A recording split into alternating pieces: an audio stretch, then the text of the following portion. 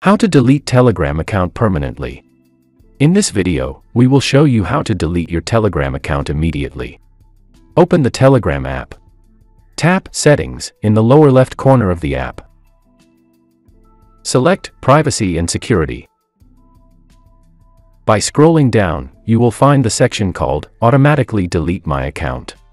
Tap If Away For. Choose Delete Account Now.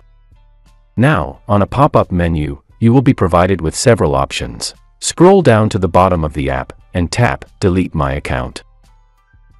Tap Continue. Tap Continue again. Enter your phone number and tap Continue.